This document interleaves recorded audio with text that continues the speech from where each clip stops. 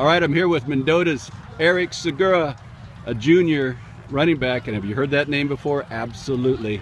Younger brother, Edgar Segura, Fresno Bee Player of the Year 3 years ago. And we're at Liberty-Madera Ranchos, and it was Erick's 34-yard run, touchdown in the fourth quarter. Great juke in the secondary that gives Mendota a 26-19 win in a thriller over Liberty-Madera Ranchos.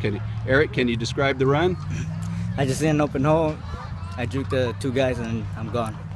Double juke in the secondary, great move. And just told me you were a water boy when Edgar was playing. Yeah.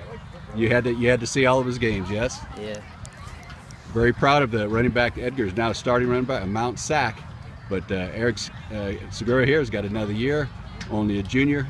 And what'd you think? You had to know a big game here at Liberty-Madera Ranchos. In fact, it was right here where your brother ended his career in just a tough loss for the D5 title 3 years ago. So you had to know there was going to be a big game when you come to Liberty-Madera Ranchos. Yeah, it was going to be a big game. I knew it was going to be a big game. That was big.